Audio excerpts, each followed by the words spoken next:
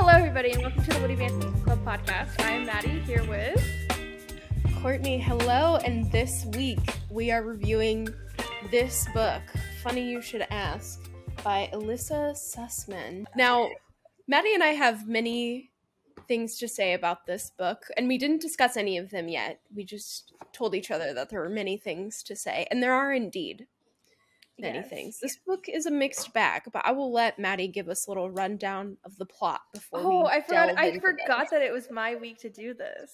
Okay. It is. So I had to look up how to say her name, too. I did too. I was saying it in my head. How was I saying it in my head? I was saying it in my head wrong. And then I was like, I do not know how to say this girl's name. So her name is Chani. Hani. Oh, it said Chani for me. She's Jewish. It's Hani. Hani. Yeah. Okay, well then fucking YouTube lied to me. I was saying Chani. Chani is how you say it according to YouTube. That's what I was trying to think. Chani is the wrong way to say it. Chani is the way that you say it on YouTube. But I'll say Hani because that sounds more accurate. I was honestly... we'll get into this, but there's like a whole part of this book where they talk about how to pronounce her name, and I had already looked up how to say her name, and I was like, I still don't understand what you are trying to say right now. Hannah? How does Hannah apply into this? Yeah, I don't know where anyone would get that from, but because she mentioned so many times in the book that nobody could say her name right, I was like, I have to figure this out. Mm-hmm. Okay, so Hani. So there's conflicting reports, but from my resources, I have no problem with them using, like, the author using a traditional Jewish name. Like, I have no issue with that. Yeah. I just wish that she would have put at the beginning of the book, like, before you even get into the book, like, this is how you pronounce her name, because I think that would have, I don't know, made it a little bit easier for me, or had like a little QR code with like a video to like how to pronounce it. Just use phonetics. Like, they could have just put like ha, and you gotta have some like phlegm in there. Hani. Okay. Horowitz. Yes. Okay, so the story, it is about Hani Horowitz and Gabe Parker. Now, before we get into it, before I even tell you what this is about, this is actually based on a GQ article about Chris Evans. So Gabe Parker is supposed to be Chris Evans. Wait, Chris Evans is Captain America. Yeah. Okay, yeah, okay. For a second I was thinking it was Chris Pine. There's so many Chris's in Hollywood. I don't even know which one is which. But yes, so it's based on a GQ article with Chris Evans. Everything, like even down to like the dog, I think, is like in that article. Oh my gosh. I had no idea. I know. The more you know. Okay. So this story follows Hani and Gabe, and Hani she's a writer. She writes for public paparazzi type thing, GQ-esque Vanity Fair magazine, and she has been assigned to write an article about Gabe Parker, who is the male love interest, who is becoming the first American James Bond. I know. So this is where I started to get a little confused at first, because I thought that there was like an age gap going on here, because I don't know how you feel about James Bond, but to me, James Bond is a 45-year-old man. Always. Yeah. He starts out at 45. He was born 45. Daniel, what's his name? Daniel Craig, yes. Yes, it's and like Daniel Sean Craig, Connery and all the other James Bonds before. Yeah, like Silver Foxes. Yeah. You know? Yeah, exactly. They're not these young guys. So they're basically, Gabe Parker is supposed to be like this new guy who's going to be the new James Bond. He's American, so he has to do like a fake accent.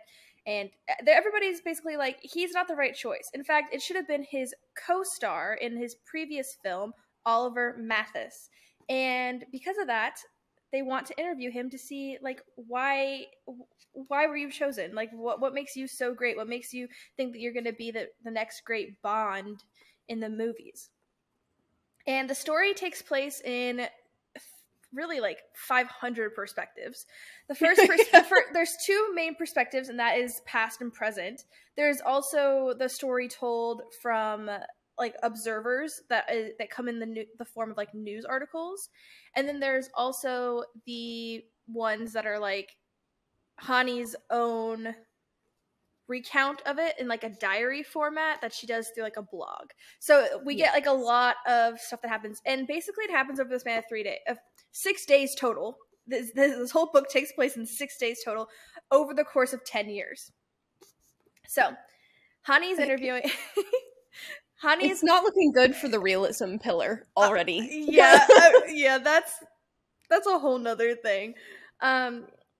Basically they just like they have a bond and they have a bond, a James Bond, and they just I don't know, they just kind of vibe, I guess. And beats me. I never caught on to a vibe, but I picked up on like zero chemistry. No chemistry. Okay, this isn't the critiques. I've got I'm sorry. I have literally so much to say about this one. That supposed bond. Yes. So they have like a supposed James Bond, and they are, I don't know, trying to like work through it. The first 3 days, it ends horribly. We don't really know why it ends so poorly, like why they didn't talk to each other for 10 years. And essentially 10 years later, people are like, oh, we really want you to like do this interview again, just like you did the first time. And they're both like, okay, I guess we can do this again.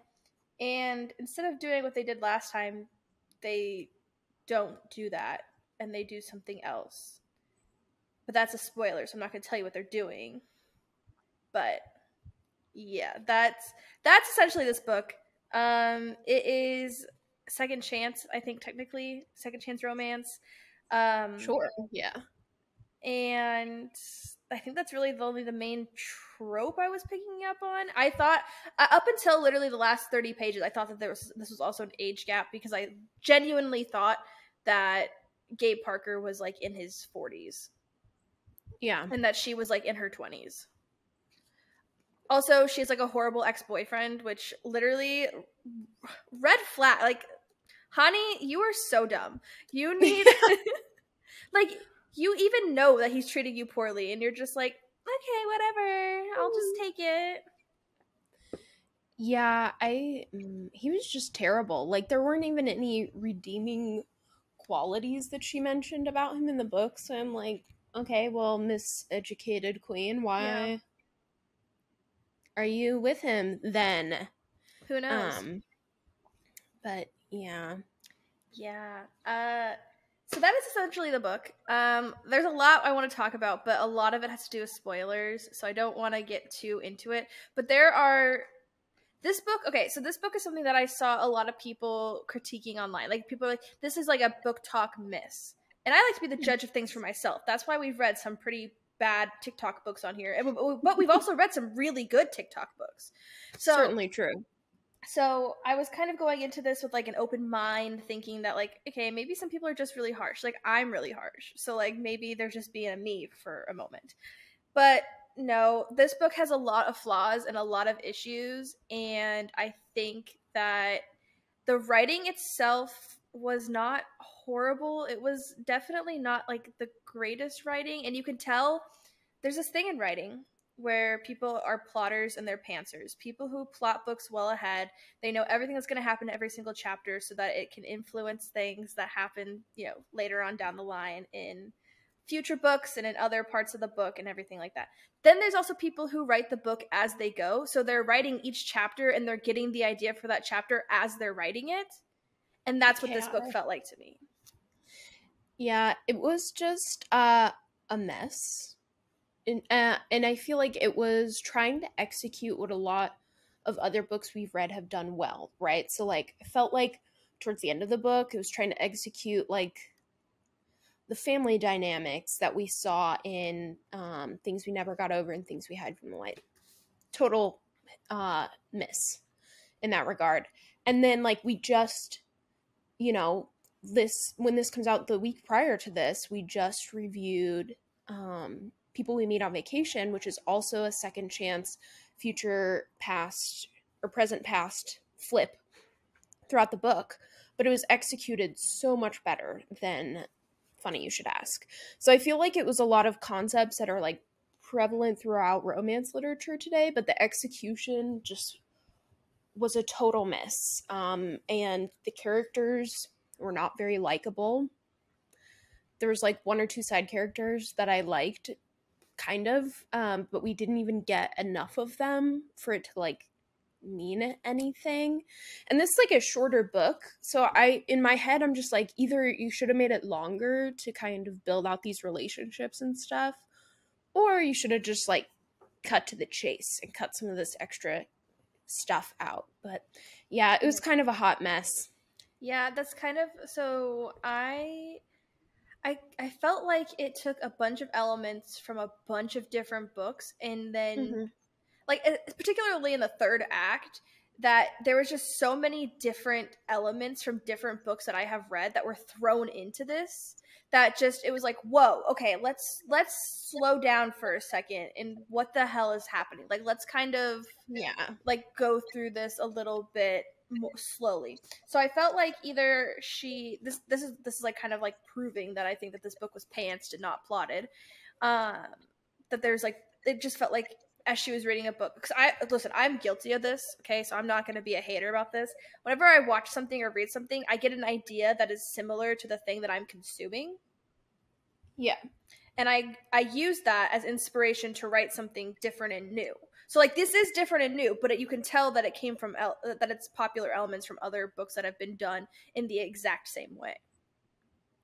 Yeah, it just needed some more substance in a lot of these plot points, and like, I don't know, it was just, they all congealed into this hot mess. And I hate them both. They're not likable. They're not likable. Okay, so I guess that brings us into, would we recommend this book to a fellow reader? To be quite honest with you all, no, I would not. I didn't. Okay, here's the thing. I don't hate this book. Like, I think that this is like a God's honest trying to make a good book, but just like it landing flat. So I don't think it's bad, but I would not tell anybody to read this book. So I would, however, I will read her other book that she wrote, because I'm interested to see if it's similar to this, if she like learned anything from this book. But yeah, I feel a lot like I did, and I guess a little less so, but after I finished Love in the Time of Serial Killers, which it was like one of the very first books we reviewed. But what I said in that podcast episode was that like, I felt like the author had a lot of really great starts, but the execution was the problem, and the characters weren't as likable, which is the same way I feel now. So I feel like the author has like a lot of good starting points. I see where she was trying to go with a lot of stuff. It's just that the execution didn't quite come off as planned, and like just giant cluster of tropes and crap at the end was kind of a miss. So I wouldn't recommend this. And I'll say this too. The same time I've been reading this, I've been reading through one of the Bridgerton novels, because I've been on a kick with that show lately. And that's a book where I'm like up until like, 1 or 2 a.m. reading it, because I can't put it down and stuff like that. And so it's really hard for me to recommend books where it's hard for me to even finish them, when there's so many books out there that are like just that compelling, right? So I wouldn't recommend this to a fellow reader. Yeah. I would give the author a chance, right? When she comes out with more works, if she has another book, give those.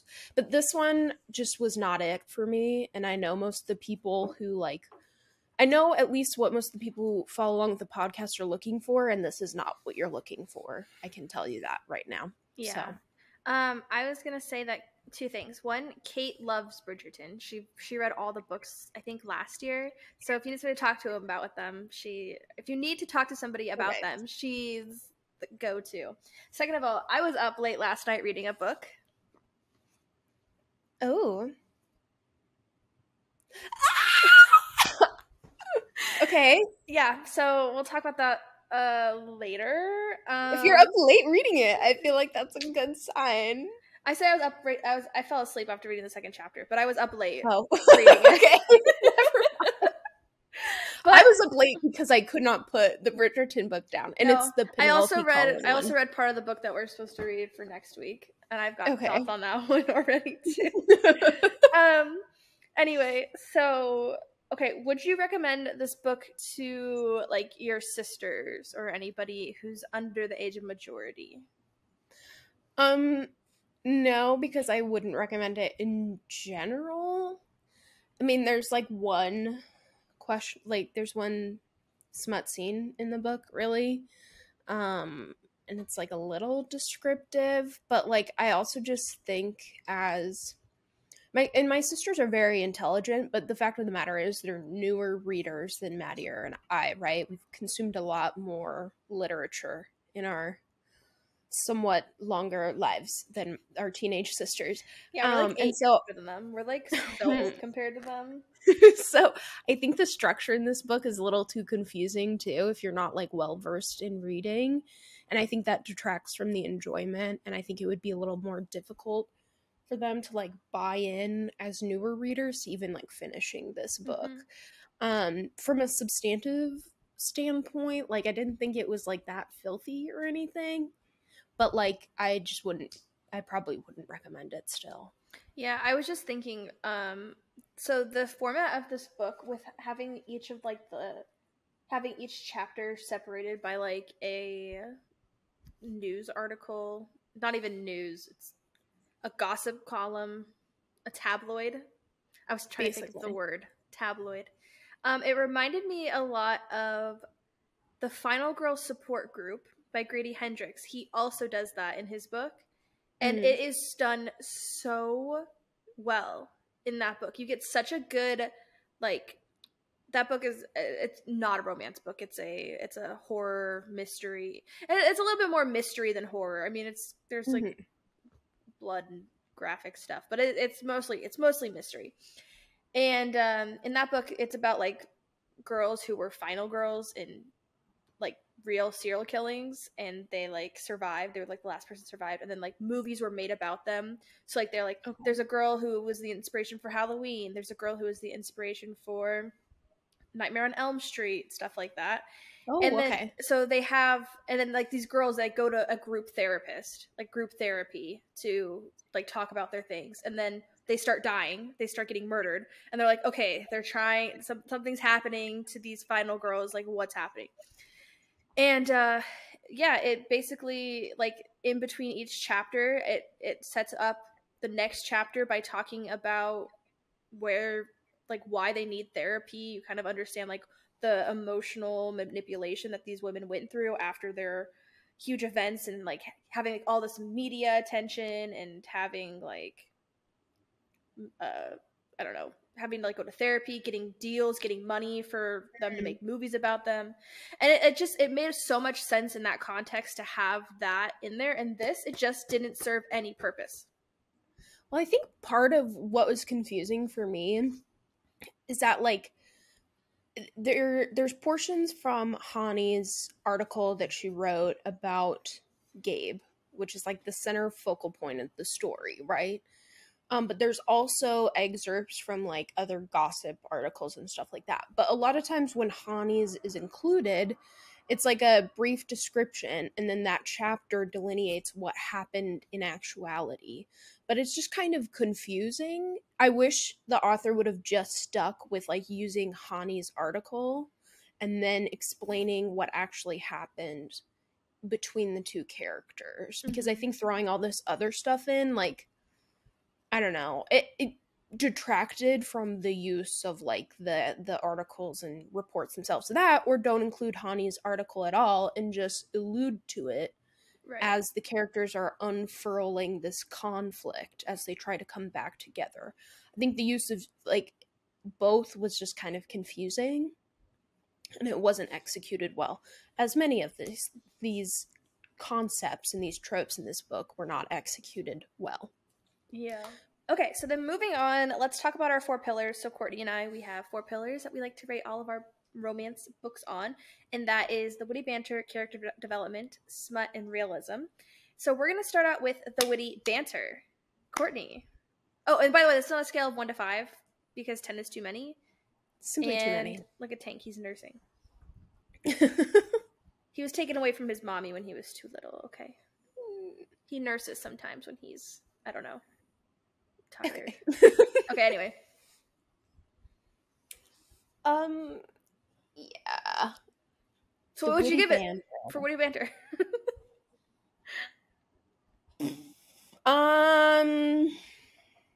I'll go first if you need a moment. No, I'm just trying to decide how mean I want to be. Like a 2. I'll be generous with a 2. Mm-hmm. I feel like the problem is that I feel like, okay, here's the problem for me. Gabe is supposed to be an actor, a Hollywood actor. Yeah. He's supposed to be beloved by all. Chris Hunky, Evans. brawny, Montana actor man. And he had no personality whatsoever. So anything that could have been witty just kind of fell flat. I will say his friend, so Oliver, was that his name? Yeah. He like had some good banter perhaps with Hani back and forth, but like I don't know. He was just like a faceless man to me, Gabe was, while reading this book. And so there was like no chemistry. I felt like the banter was almost non existent, but some of the other interactions contained some. So I will be generous with a 2. I don't think there's any banter in this book at all, actually. Okay. There's a couple of lines that made me laugh, but it was not bantery. It was her talking to herself. That's so fair. like I don't think there was any banter. So I am gonna give it that 1. That's fair. That's fair. What about the character development in this book? We have an interesting situation here of we have 3 days every 10 years. So I don't know, it's kind of hard. So I will mention, because it's kind of like a prominent part of the book and I don't think it's a huge spoiler, that Gabe struggles with alcoholism and he goes to rehab, but because he is a personality-less blob man in my head after reading this book, it's hard for that to like mean a lot, right? Mm-hmm. And I don't know, Hani, like when we meet her in the present, she's still like very much insecure about her career because she feels like it was just built on this interview that she did with Gabe, and everything else kind of like has been because of that, not because she's like a good writer, people are interested in what she has to say, but it's because of like the intrigue and the speculation about the interview that she did with him. So I didn't feel like there was a ton of character development, and even, I mean, like, they don't even get together until like the very, very, very end, really. And there's still like a ton of miscommunication. So I felt like it was kind of not great. And I can see that there was some character development, but I don't know, a 2. Again, I'm being generous, trying to be generous, so I'll give it a 2. Here, so let's break down their character developments without spoilers. So like we have Hani, like you said, who she's starting out her career, and she is very nervous about it. She just broke up with her boyfriend, who's the fucking worst. And yeah, he's awful. Terrible he like man. talks down to her, like demeans her writing and stuff, and like she's doing like these articles. She never explicitly says why she's doing these articles. She doesn't have any real interest in interviewing. In fact, she's bad at it, because that's like the whole joke between her and Gabe, is that she's a bad interviewer, so she's like asking these really awful bad questions. And then we have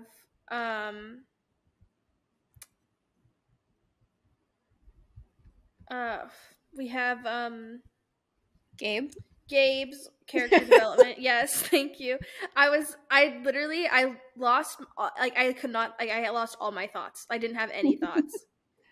Brain dump. Yeah, no thoughts, head empty right there. That was a head empty moment.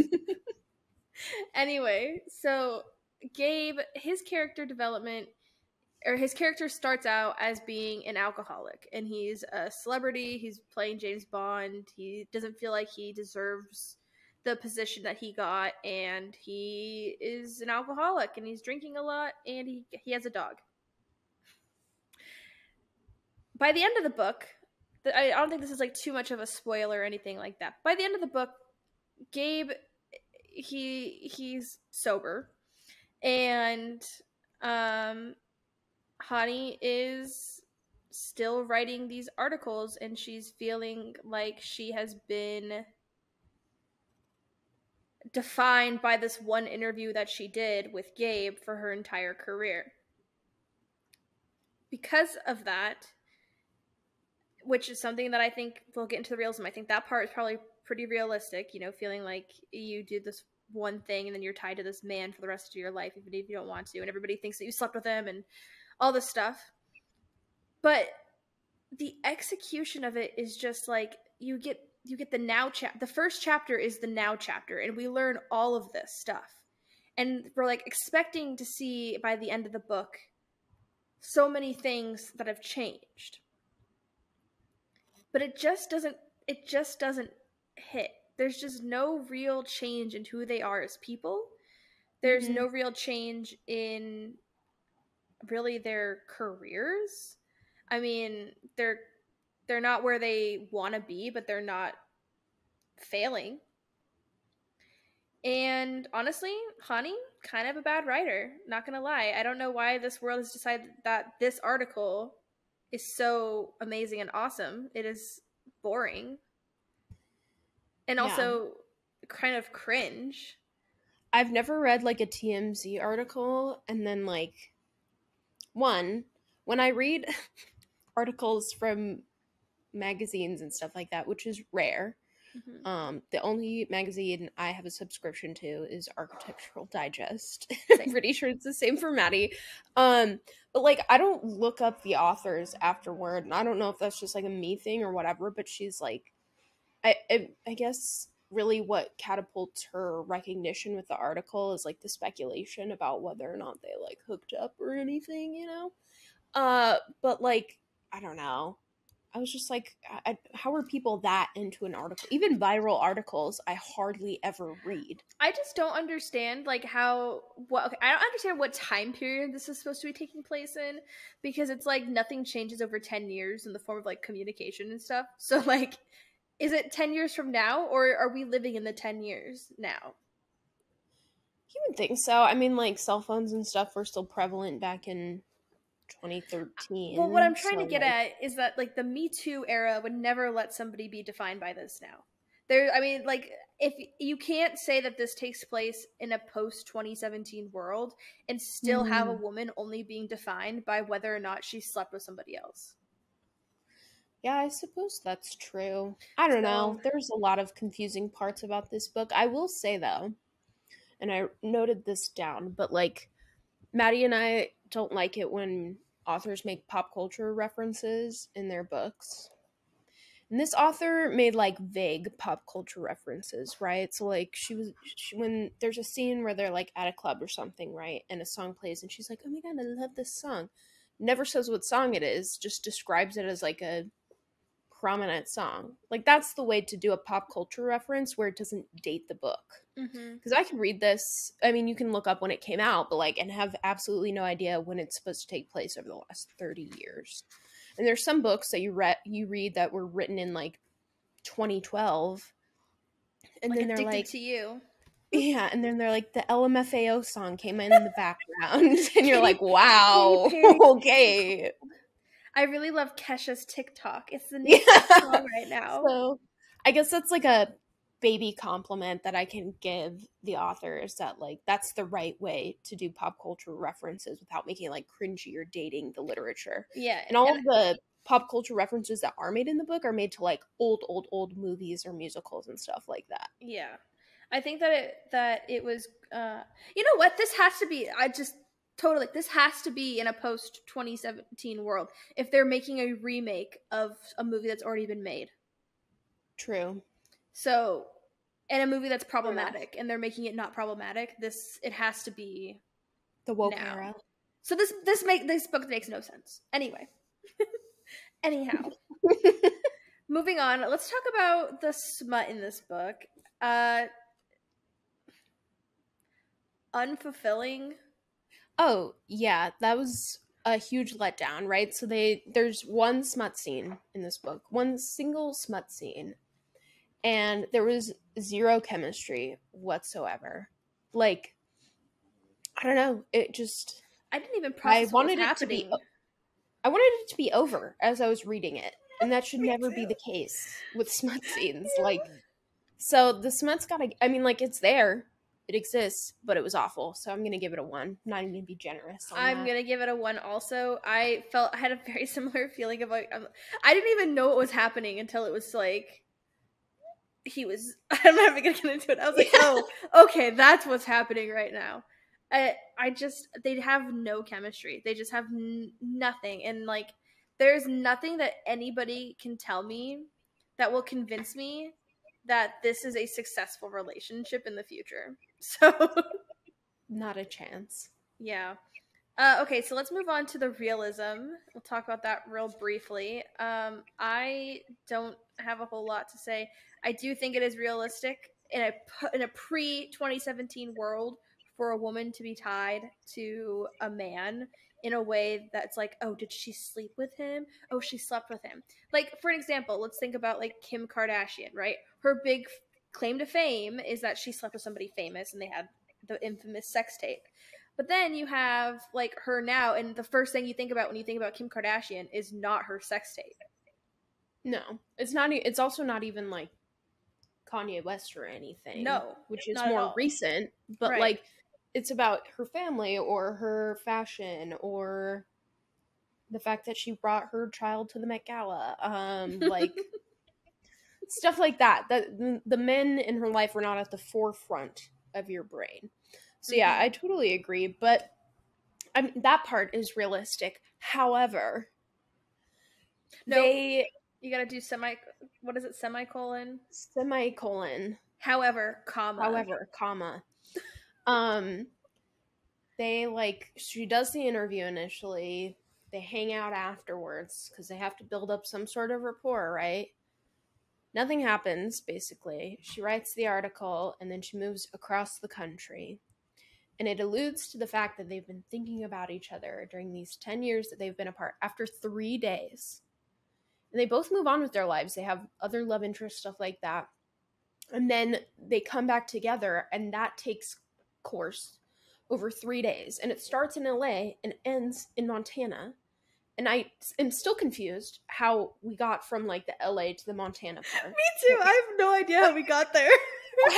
I'm baffled because I got to the point where they were going to Montana and I was like, when did they decide they were going to Montana? Like, this was not a part of their original plan. No, and then they confessed their love to each other after spending a total of 6 days together throughout the course of 10 years. And like all this other crap in between. And he's like, it's always been you. And I was like, how? How has it always been her? Like, I don't, yeah, so that was crap. That was super unrealistic. And also, I mean, like, the fact of the matter is most celebrities marry other celebrities and they only marry other celebrities, even if they get divorced, remarried, whatever, right? So the fact that they like end up together is a little unrealistic. I will say, like, her career stuff, that's more so realistic. Him being an alcoholic, sure, that's realistic. But the overall plot was just kind of wackadoodle, and not like in a good way, you know, like things we never got over. Like the end of that book's kind of crazy. It's a little fantastical, but I still found it more realistic than what the author was trying to spin here. So I'll give it a 2. Okay. So what is your overall rating for this? I overall gave it a 2. I felt like it's not bad. It's not horrible. It did not make me super angry and pissed off like Twisted Love, which is my epitome of a 1-star review. And it wasn't as boring to me as Anna Manhattan.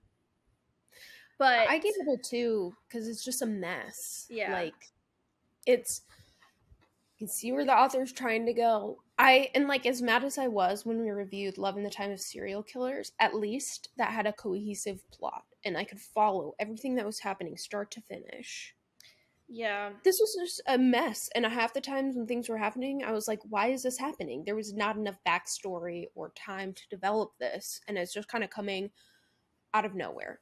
I don't know. The concepts could have been good. The book should have been longer if she was doing what she was trying to do.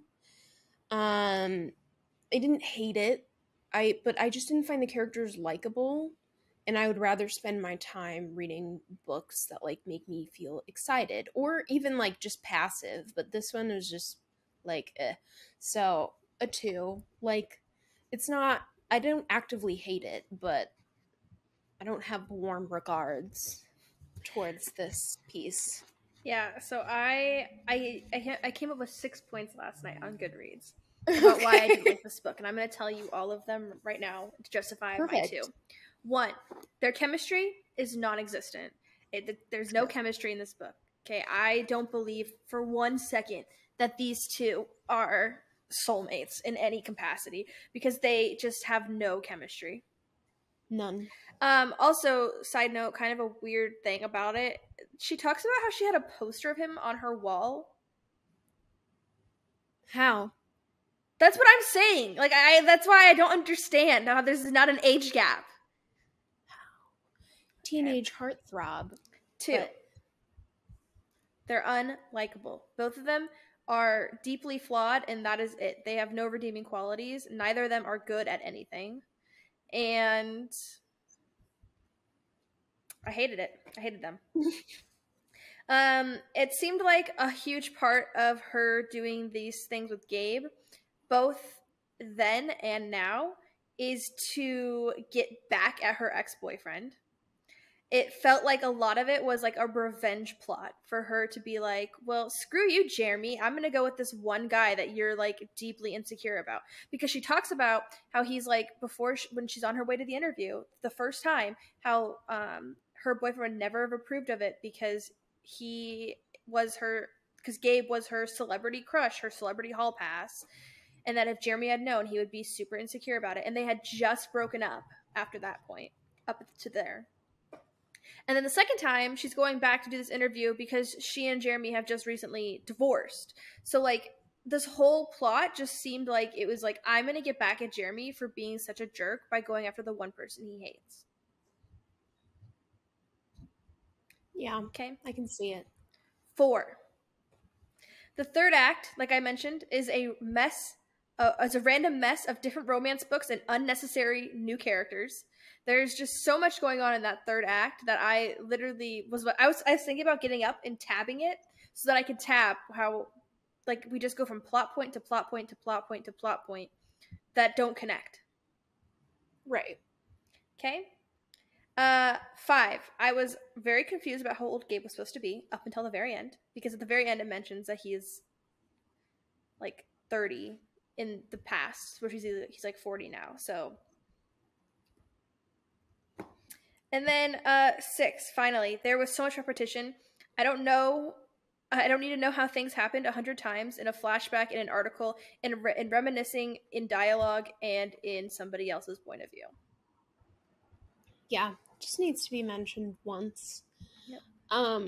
My notes, one was like the references, right? Pop culture references, but I already kind of mentioned that. The other was just the dialogue was shit, to be honest with you. And this isn't like a huge giveaway, but I specifically noted this. The first time that they kiss, which is in the past, right? The dialogue that leads to that is he goes, hey, and she goes, hey. And then they kiss, and that's it. Bro, I just ripped out my headphones. Hey. Like, he looks at her and he's like, hey. Hey. And then she says, hey, back. And I'm like, wow. I'm burning up over here. Ironically, this is totally off topic. Okay, let me just show you. So you know when people do this? And it's like supposed to look like they're kissing? I actually learned that from a James Bond movie. It was from one of the old ones. Wow. Yeah, I learned that from a James Bond movie. I just realized that.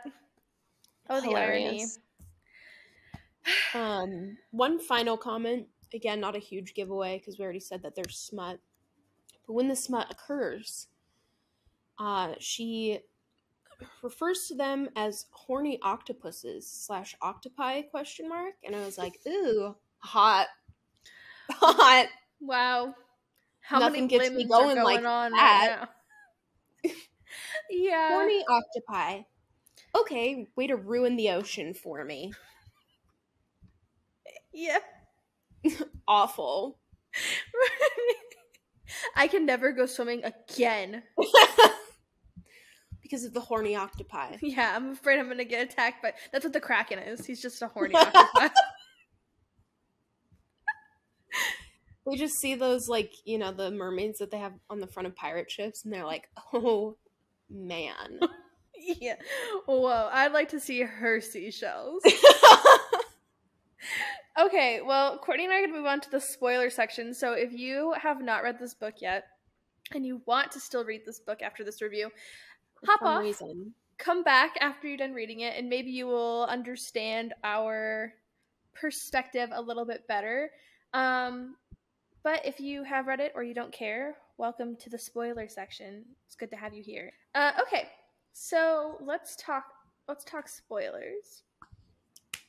Let's do that. What should we start with? Should we start with the beginning?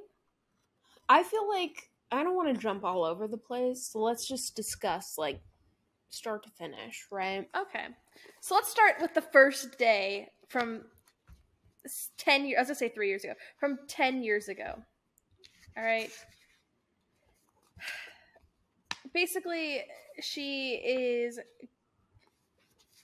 I had zero chill when it came to Gabe Parker.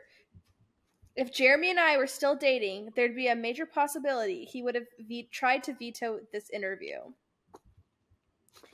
Right off the gate.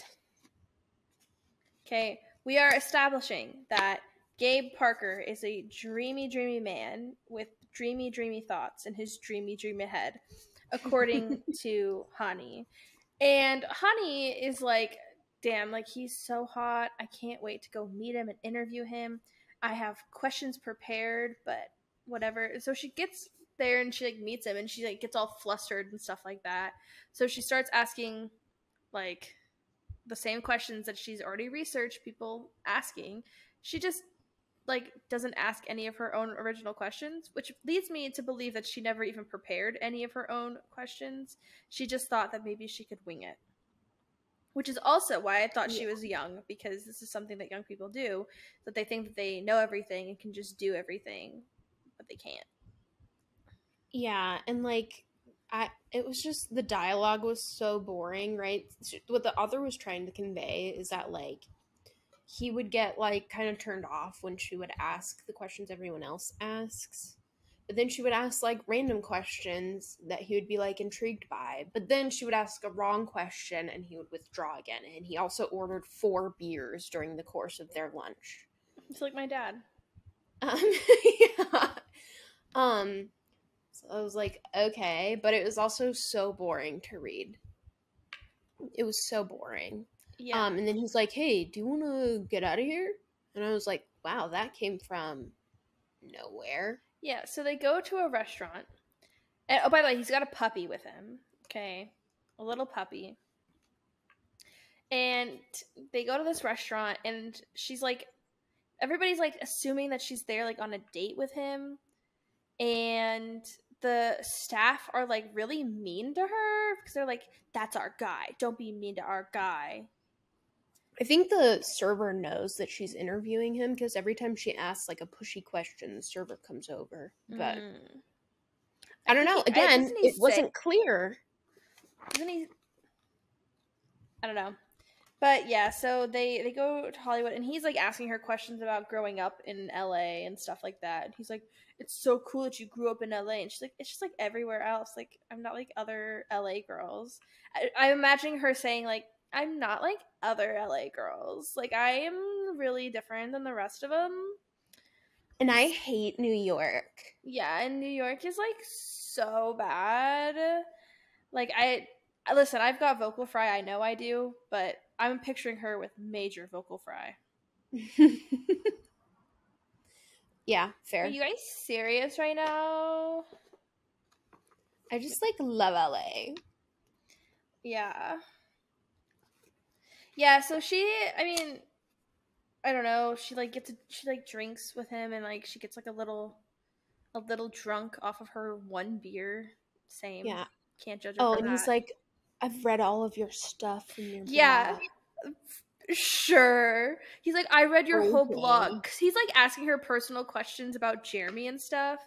And he's like, I read your blog and I read your past articles and everything like that. And she's like, oh my god, Gabe Parker knows who I am? No way. Which is Hmm. like due diligence for him, but Yeah, apparently making sure you're not crazy.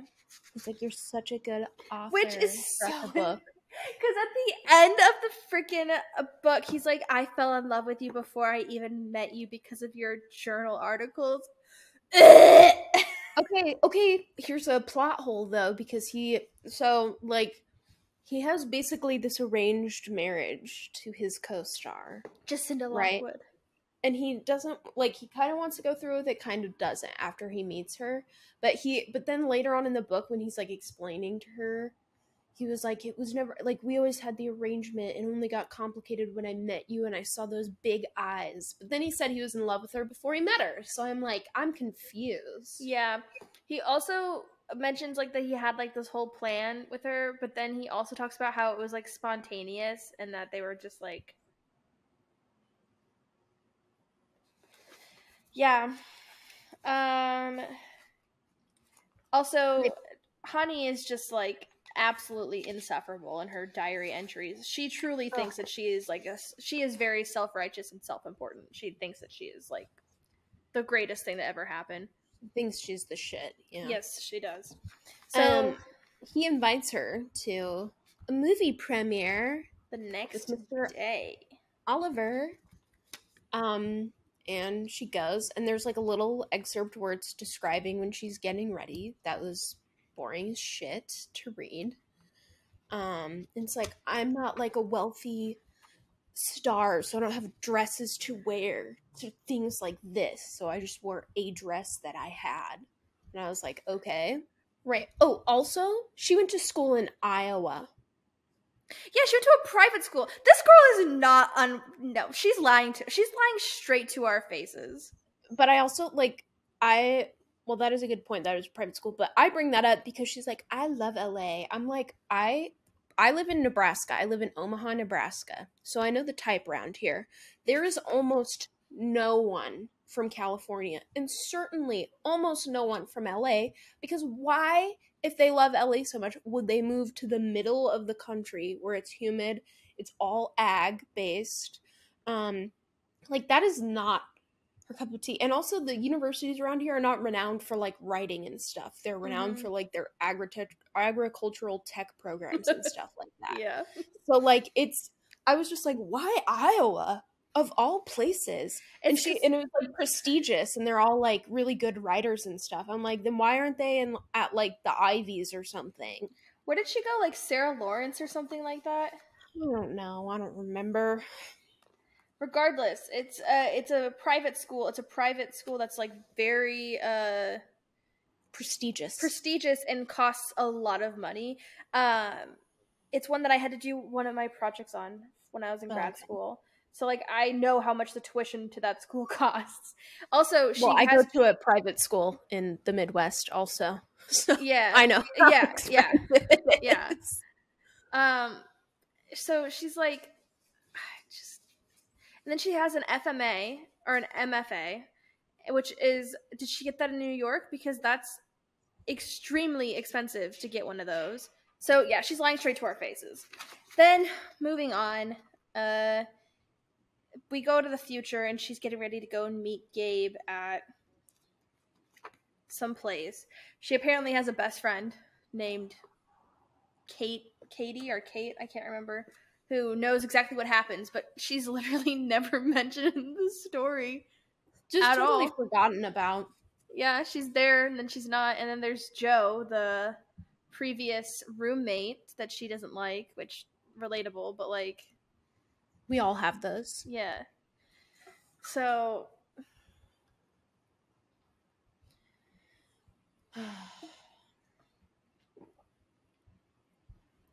I don't know. So they do that. Yeah, and she goes to the premiere. Yep. And we meet the only somewhat interesting character, Oliver. Oliver. We find out and Oliver is gay. hey, Happy almost Pride Month. hey, yeah. And then So- after the premiere, they go to a gay club. And she has to decide whether or not she wants to out him for her article. I was like, you horrible, awful woman. You know who never do this? Trent Krim from The Independent. Trent Krim would never. Trent Krim from The Independent would never consider this. So, like, yeah, she's, like, basically sitting there, like, because part of the reason why the Bond thing is so up in arms, aside from the fact that Gabe is American, it's also that he kissed a dude once. Haven't we all? Also, this is Hollywood. Yeah, literally. Although I'm kind of imagining that maybe it's like people not in Hollywood, but like the same people who are mad that the Little Mermaid's black now, like those same people are mad that he kissed a dude once. But like, what I don't understand is that like sometimes like the manliest guys kiss other manly guys for fun, like at awards shows and stuff. Oh, well, yeah, I mean, that's certainly true, but also like there have been gay people in Hollywood forever who are in hugely prominent films. I mean, like Gandalf, gay. Like that never stopped him. He was in X-Men and Lord of the Rings. Gandalf, come gay. on. Yeah. But like he's been an actor for so long, and that has, I mean, like it's like saying you don't think Nick Offerman is like a strong dude anymore because of The Last of Us. Like it just doesn't make any sense. I don't know. Like maybe in Hollywood in like the 40s, I don't, but if it's supposed to be present day, and I can understand not wanting to be outed, right? But he directly did not get the position because he was gay, like, and he wouldn't sign a morality clause or whatever. In Hollywood in 2017. Yeah, that's just not really like super realistic to me. And I don't know, like I'm not a gay actor in Hollywood, so I can't personally attest to this. You're not? But there have been so many people, like Ellen DeGeneres has owned the talk show realm for probably over a decade at this point, and she has been out almost the entire time. Like, so that plot point fell a little flat for me. I feel like literally if they would have been in any other profession, you could have made an argument for like bigoted stuff like that, but Hollywood is like the number one place where they're you know, promoting that and very open to it. So that just didn't make a ton of sense to me. But they go to the gay club. It reminds me of Leslie going to the gay club after she marries the penguins. Yeah. Poker face, my poker face. Yeah, so she's dancing on the dance floor with Oliver, and then she's like, come here. And Gabe's like, no, I need my alky. And then Gabe dances up on her. He finally comes through, and then guess what she feels through his pants? Ooh, yeah. That's what it is. So then she's kind of like, and then Oliver is like, hey friends, and then that was kind of offensive. He's like, hey friends, and and you might as well have done this. Hey friend. Yes, I know. It's Maddie. I know. He's not even like super flamboyant. I know. Anyway, so he's like, what's up, guys? And so they stop dancing. Yeah, and then I don't know how that night ends, but she gets really drunk. Oh, yes. Drunky. And then she gets... That's also not like a good sign that like all of her memories with him, she was like drunk, extremely intoxicated. Yeah, and then she like has 3 sober days with him, and she's like, yeah, I think I'm gonna spend the rest of my life with this man. I will also say that like the book starts off really slow with references to the past, and then I feel like it speeds up towards the end. which is when they should be focusing more so on the present, I think. So that was kind of a mess. But she gets invited to like house parties over the next couple days that she goes to with him. And she ends up at one, they play this game. She eats too much candy and she's feeling sleepy. And then she gets a sugar rush and she like wins the game. Yeah. And she passes out in his dog's bed. Hot. That would get any man going. I'm gonna say that dog beds are comfortable, so sometimes Okay. I just lay in Tank Commando's bed, and then next time I've been there for like 3 hours. So, all right. Well, from the source itself, apparently they are comfy, but he wakes her up, and puts her in his bed. And even though she's not drunk at that point, she doesn't remember, and she like wakes up in his room. And she comes out, and he's like watching TV. He's watching Star Trek, and he's like, oh, "You caught me. I'm a secret nerd." And she's like, "Me too." and he's like, "Oh, you like Star Trek? Name your favorite Star Trek then." Yeah. She's like, So Captain Kirk, they like, obviously. yeah, and then they watch his favorite episode, her favorite episode. And then it gets really awkward, and he's like, "You can stay in the guest room." And she's like, No, I can't. And then he's like, "Okay." And then she's like, "Actually, I will." And then he goes to bed, and she leaves. Yeah. She's like, "I can't wake up here." And I was like, okay. They do make out. They almost have sex. That's when they have Yeah. the terrible dialogue where it's like, Yeah. hey, and then they kiss, and then she's like, "No, Yeah. stop." She stops herself. And he is like, "You can't leave. Just stay in the guest room. We'll go out tomorrow, celebrate, or whatever." And then she leaves, and then he just holds it over her head. Like in the last chapters, I'm like, dude, this is like awful. Like he's literally sitting there being like, "Well, the reason why we're not together, it's all your fault, because you left." Like, damn.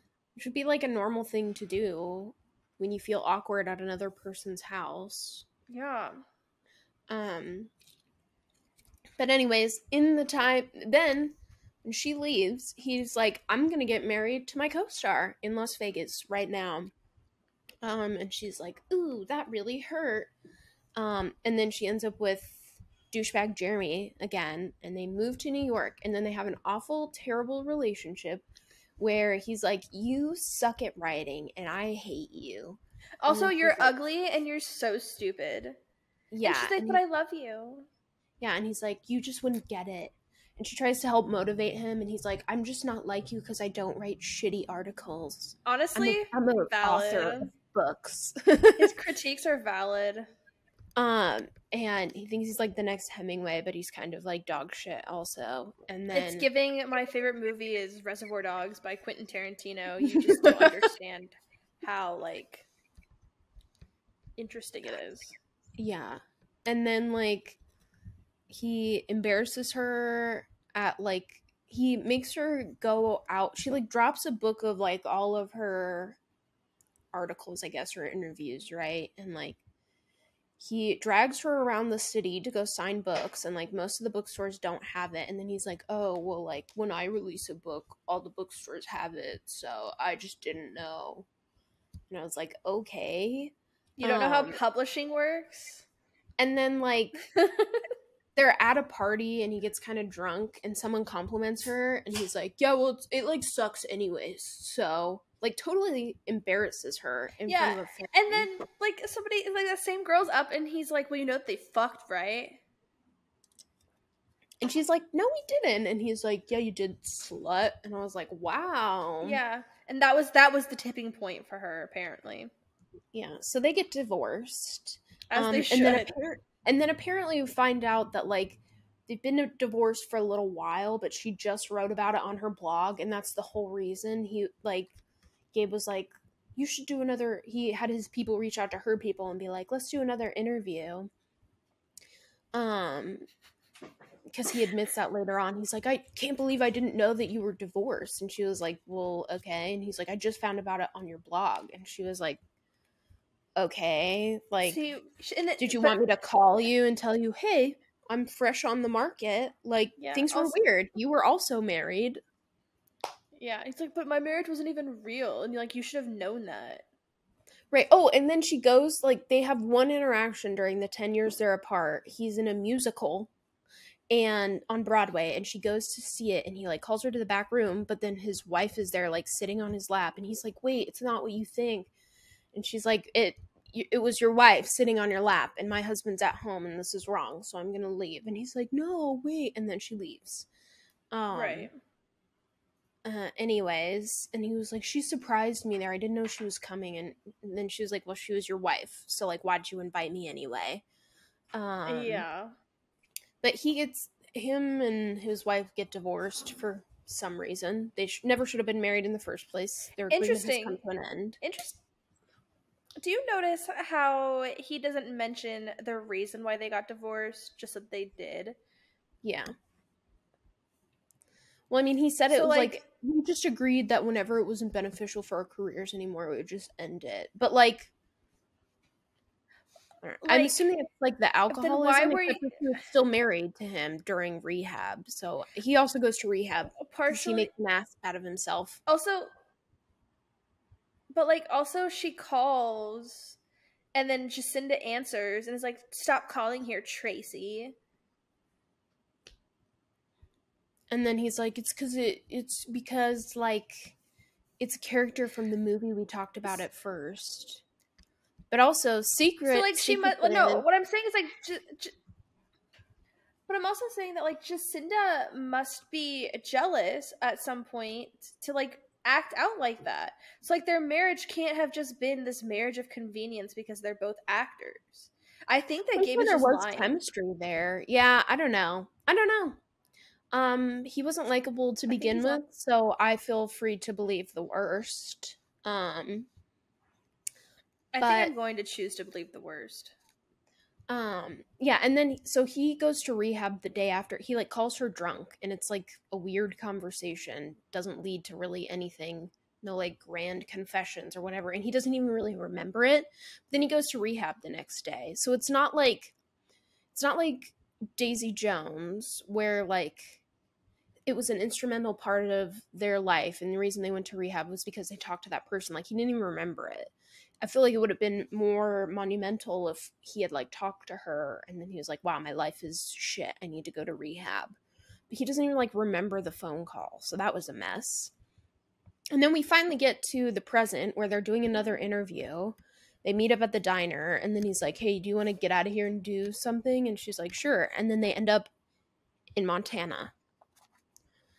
And he introduces I'm taking you home to meet my mom and my family. Right, but he doesn't, like, preface with that. I'm sure she could glean it based on the fact that they're going to Montana, but it felt like what the author was trying to do was what they did and things we never got over, where, like, the family is part of the draw in for their relationship, right? But we get, like, 30 seconds with his mom and his sister, and, like, this really awful sad backstory with his brother-in-law that, like, was not touched on any point prior in the story. And it's just supposed to be like, yeah, it reminded me of when my dad died. And it's like, okay, well, you didn't really, like, talk about that a ton either. And, like, I don't know. They're just, like, there wasn't enough substance there. Like, they should have gone to Montana halfway through the book. And, like, she should have, like, hung out with his mom and sister alone and stuff like that if she wanted to, like, show that she was, like, falling in love with the family too. But I think that's what she was trying to do, but it was so rushed. It was just awful. And then, like, they get into there's an also argument. a part of the book. Yeah. Oh, I was gonna say there's also a part of the book, like, right before they go to Montana, where she talks about how her whole dream was to live in, like, a small town and, like, have, like, a family and, like, walk into a coffee shop where people knew her name, and, like, that's, like, her whole, like, perfect day. And, like, except she never literally hinted at that once. In fact, she's talking about how much she fucking loves LA, which is the exact opposite. And then, like, they go back to his apartment. They kind of get, like, they do it. and they refer to the octopi. Disgusting. It's the least climatic. It's the most anticlimactic smut scene I've read maybe ever. It should have just been fade to black. Like, yeah, it was boring. It was bland. I wanted it to be over. And then they like get in this fight, and she runs away and hides behind a dumpster. And then Oliver comes and picks her up, and they talk, and then like Gabe comes and gets her from Oliver.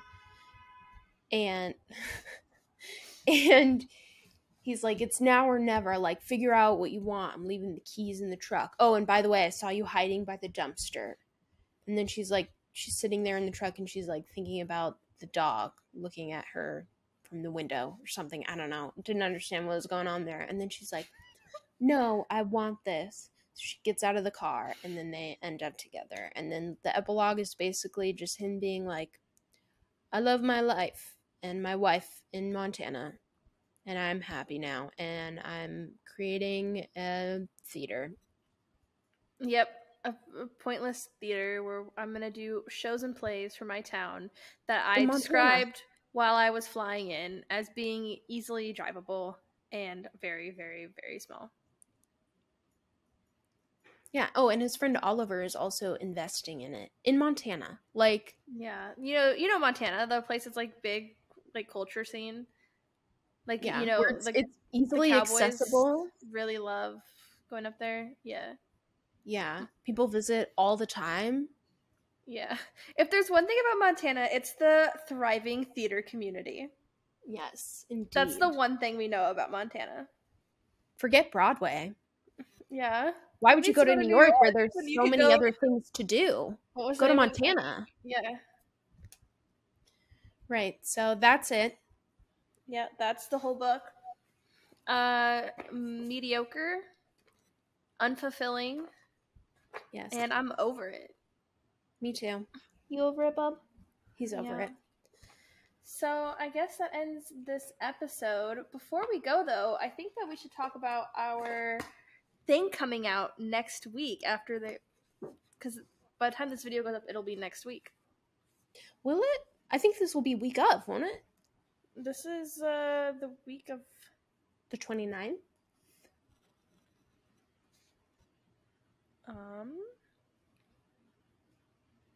The 29th, yeah. This comes out later this week. So, Courtney, do you want to do the announcement? I have them with me, so. Yes, I shall. So, Maddie and I, well, in our most recent in-person visit, we decided to do some fun stuff. We were tossing around the idea of creating, I guess you could call it merch, right? But we were like, what do our listeners need? What do our podcast followers need? So Maddie and I, from our creative minds and our love for books, we have decided we're going to start selling some bookmarks that we created ourselves. We will be dropping a new one each month. We're trying to figure out if we want to do like subscriptions and stuff like that. When we announce later this week on Instagram, we'll kind of delineate how everything will work. But we'll be selling them on Etsy. We'll be dropping a new one each month based on the time of year or like books that we've recently read, stuff like that. I personally love a lot of them. Obviously, we're a little biased, but we would appreciate any support. And they're really cute. We might also have some polls going up over the next couple months where you guys can choose what our monthly bookmark will be. But I'm really excited about it, and I think it's a lot of fun. I think they're really cute, and we look forward to sharing them with you later this week. Yeah. So it'll be exciting. You'll find them on Etsy. There'll be a lot more information on our social media. So if you're not already following our social media, it is at the Witty Banter Book Club on Instagram and Pinterest and TikTok. I was about to say Twitter and Facebook. Yeah, not Twitter though. I'm not on Twitter. I refuse to subject myself to Twitter. Yeah, well, it's not really for podcasters anyway. Yeah. So then Other we've got, platforms are better. we also have, if you're listening to us on Apple or Spotify, thank you so much for listening to us. If you want to see what we're talking about, you can go onto our social medias. But if you're watching on YouTube, you just got like a little sneak peek, a little glimpse. Sneak peek. And I hope you guys like them. So if you're on YouTube, make sure you hit the subscribe button and also give us a like, because that is what we do for YouTube. All in all, I have nothing else to say other than next week we will be reading Behind the Scenes, which is the first of our 4-part Pride series for the month of June. I cannot believe we are already about to be in June. I know. It's like disturbing. Courtney and I have planned out all the books that we're reading until October. So like up until like October 1st. So we know what we're reading for the next few months, and that's just crazy to me because it seems like so far away, but really it's not really that far away. I know. We're just getting older. Time goes by faster. It scares me how fast time is going now. I can't imagine what it's going to be like in a few years. I know. Sickening. I know. Anyways, on that sad note, we appreciate depressing note, yeah, all of the support. We look forward to sharing our bookmarks and stuff with you, in addition to more podcasts, more book content. And we just thank you all for the love and support so far. And as always, happy reading. Happy reading.